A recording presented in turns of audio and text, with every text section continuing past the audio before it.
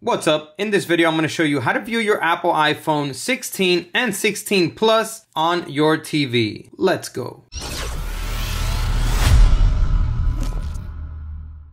Welcome back to the video. My name's Sergio. In this channel, I make life-saving tech videos. So if you're new here, go ahead and subscribe and hit the bell while you're down there. All right, with that said, let's get right to it. All right, so I'm going to show you how you can connect and view anything on the screen of your iPhone on your TV. Super simple. All right, so how we're going to do this is super simple. First thing you want to make sure is that you're connected to the same Wi-Fi network that the TV is connected to. Okay, then we're going to swipe down from the top right hand of the screen here. And this right here is screen mirroring. So we're going to select right here. Your TV should pop up if it's connected to the same Wi-Fi network. So just select the TV. And after a few seconds, it should prompt you to enter this code that will show on the TV. So just type it in, hit OK. And there you go. Your iPhone will be on the TV. So you can go ahead and do whatever it is that you want to do. You can select your photo gallery and view pictures in the big screen here. Okay, you can go on YouTube, go on Netflix. Whatever it is you want to do that you do on your iPhone will mirror on your TV.